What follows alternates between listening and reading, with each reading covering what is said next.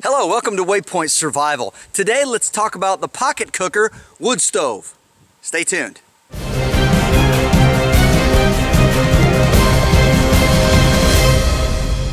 The Pocket Cooker wood stove is a wood stove that was originally designed by the Israeli Army, and it's been brought, of course, over to the United States and has been used various times and places, different manufacturers.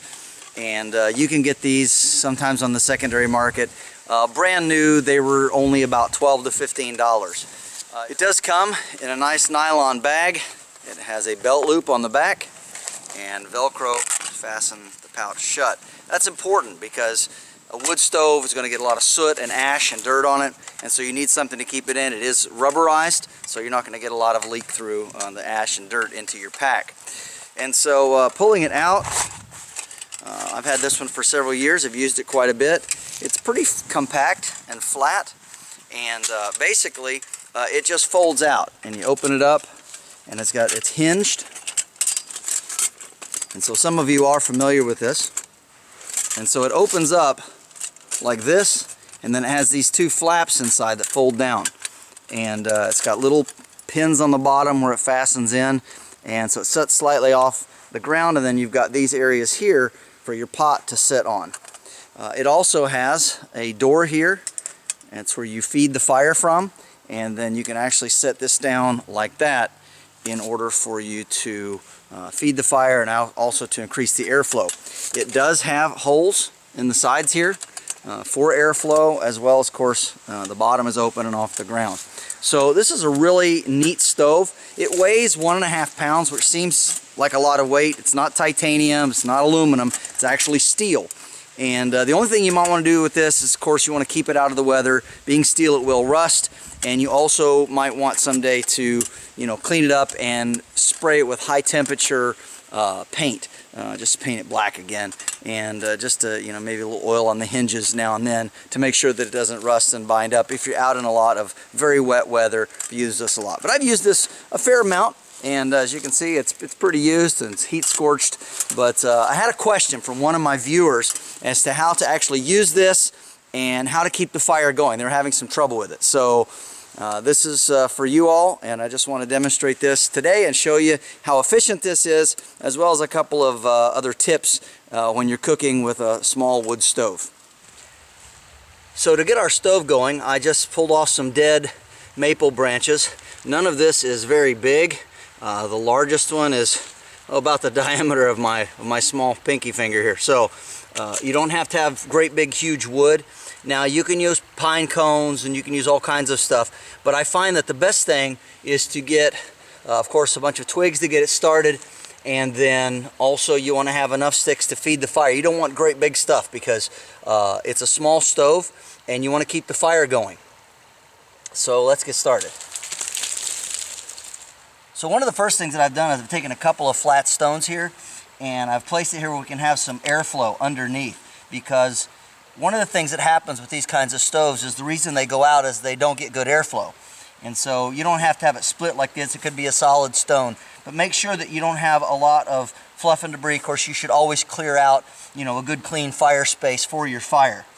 And so that's a really good thing to know about wood stoves, is you have to have proper airflow if you want to keep them going. Alright, so in our haversack here, we have a few items that are important, of course. We have our fire kit and a knife, flashlight. This is just my woods wandering kit that I carry for just short distances. But what I have here is I have a small kit put together for just something hot to drink. I've got a red handkerchief. This is to grab a hold of the handles. This is a standard Sierra cup, and you can get these just about anywhere. It's just a bottle of water and a couple of packets of spiced apple cider. So here's a tip for you. When you are going out in the woods and you're going to be using a wood stove or cooking over a wood fire, a lot of times your cookware will get really burned. Now, I've never used this one over a wood fire before. If I have, I've cleaned it off really well. I can tell I've used it because it's got some burn spots on it. But anyway, find just a small bar of soap, and you should always have some kind of soap with you anyway, just to keep clean. But what you could do is you take this soap, and I try to keep the package intact so I can put it back in when I'm done. But basically what you want to do is you want to take your soap and you want to smear it all over your cookware, okay? Especially the bottom. You don't have to do the sides where you're going to be drinking, but the bottom here, and just really coat it good, okay? And what this does is this helps prevent the ashes and the soot from building up on your pot. And when you get done, you just literally take it and you wash it off, and the soot will stick to the soap and not to your pan. So you want to do this around the bottom here. Again, we don't want to go up high because we don't want soap into our our mouth and lips where we're drinking or eating.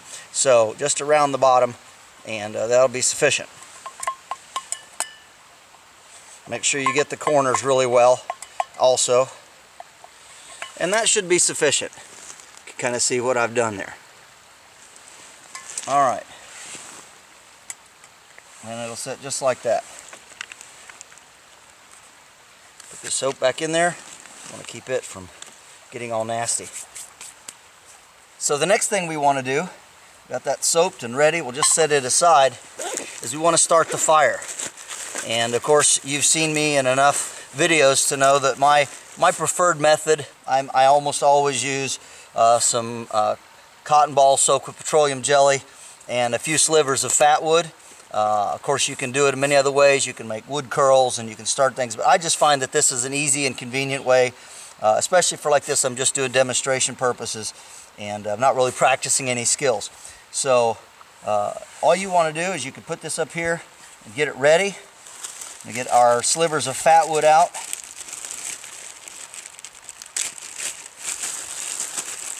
And these are not great big huge sticks, so just some smaller pieces here, as you can see. And I just take regular fat wood and split it for that.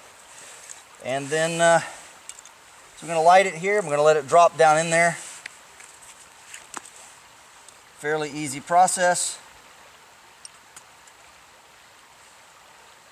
Set just right here.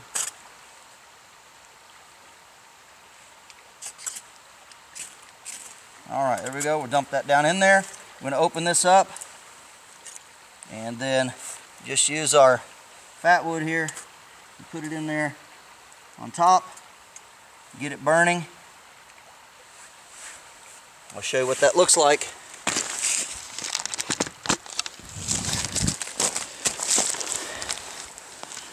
So this is what we have. We have our fat wood burning. We've got the lid up. You can see, just like fat wood, of course, does quite well. Now that we've got our fat wood burning well, we're going to take these small twigs and we're going to start feeding them into the fire. And you just want to do this normally, just as you would. We're just going to stick this bundle of twigs right on top of the fat wood, using this opening here. It's keeping it open. And we're using our small twigs to get it started. Of course, dry, small twigs, you listen for that snap. You want to leave them long enough, though, that a little bit sticks out this end. And get that going good. And you want to kind of fill this up, I find, with these smaller twigs. So you want to make sure that you've got plenty in there to get it going. One of the mistakes I believe that people make with this kind of stuff is they don't get a good sufficient bed of coals. You really don't want to cook over a big flame. You're trying to generally get a bed of coals to cook on. I mean, you can keep a flame going. It's not going to hurt anything. Let's go ahead and let this build for a while. I'll keep feeding it, then I'll get back to you when ready to boil our water. But as you can see already, we've got a pretty serious flame going here. And I'm just gonna, like I said, just keep feeding this until we get a good fire going all the way. We now have a pretty good burn going, and I've left this cover up until it gets that way. I want maximum airflow this way and out through the front, so it has a little bit of like a rocket stove effect. And then very carefully you can take and put that down, because obviously that would interfere with our our pot boiling. We've got really good flame coming up there, and if you want to look down inside, you can see that we have a good pile of wood and embers. We got a coal bed going down there in the bottom, and this will burn for quite a while, just like this. So that's basically how you get it started, and most wood stoves are like this, but each wood stove has its own unique issues, if you will. Some burn different than others, and you have to learn what your particular stove does and how it acts and reacts. And so we're just gonna put some water here.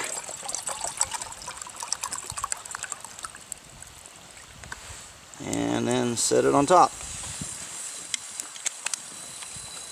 When that gets boiling, we'll get back with you. So while this is burning, you'll notice that sometimes the sticks will fall out from this end, and you can lift this back up. And I would encourage you to take all of the sticks that fall out and go ahead and put them back in, and just keep that burn going real good. Keep shoving those in there. Just like that. Of course, try not to burn yourself. Alright. And the trick to keeping this burning is you have to make sure, like I said, that you have a good bed of coals and good airflow, and then also a good supply of twigs, which I still have over here. And so if you want to keep your burn going, which we still have quite a few flames under there, but just keep feeding it twigs from time to time, and that'll do you well. It's like I said with most wood stoves and wood fires, but because this uses really small twigs, you want to make sure that you don't let it just burn out. And so one of the things, again, about fire, it's all about preparation. You got to make sure that you have sufficient wood in there. And what happens a lot of times with these stoves, because they're twigs, is they'll burn out from the bottom, and then the fire won't reach up high enough to continue the burn. And you also have ashes dropping out the bottom, which is, it's okay, but which is how the how the airflow and all that. But you want to every once in a while take a stick and kind of push down in here. So here we have our little stove, and it's coming to a rolling boil. Got a little bit of debris in there, but we're not too worried about that. But this is what we have down inside, and a real good bed of coals. And what you have to be careful about, of course, with a stove like this is you want to make sure that you keep feeding it. And I've got a little pile of sticks, you know, some small twigs and some larger stuff here, again about the diameter of my little finger, and you don't really need much bigger than that, but you do have to keep feeding a stove like this and alternate between the smaller twigs and the larger, because it does keep burning down, and then you're going to have some ash that's going to be dropping out the bottom. But we have a really good boil going right now, so I'm going to put in our powder and have some hot apple cider.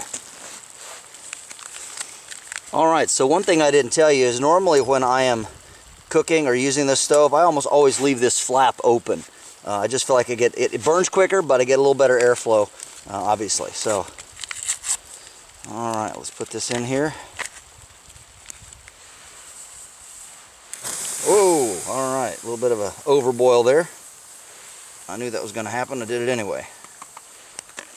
Alright, not a problem. Plenty of hot water here anyway. Alright, there we go. Now I just whittled a stick here, and this nice thing about these Sierra Cup handles is they stick out far enough that they stay fairly cool. And so we just stir it up a little bit here.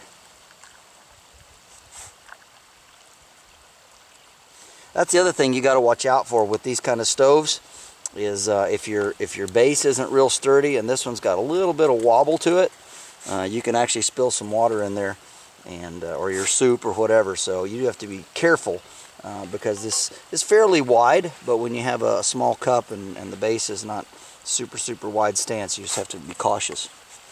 All right, there we go.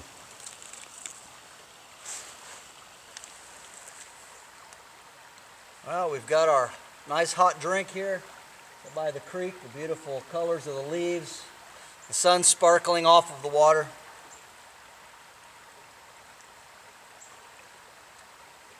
It's just perfect for an afternoon trek out in the woods, enjoying the beautiful fall temperature and the colors and a nice cup of hot apple cider.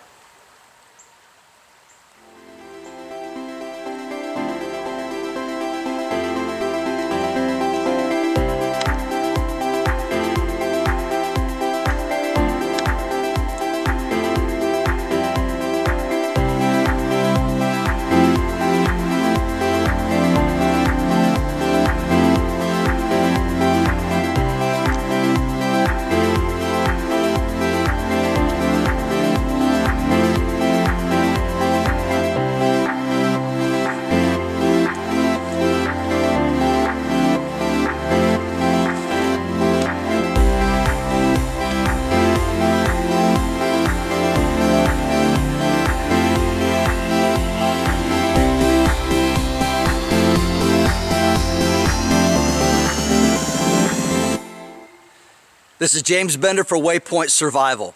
Please like, share, and subscribe.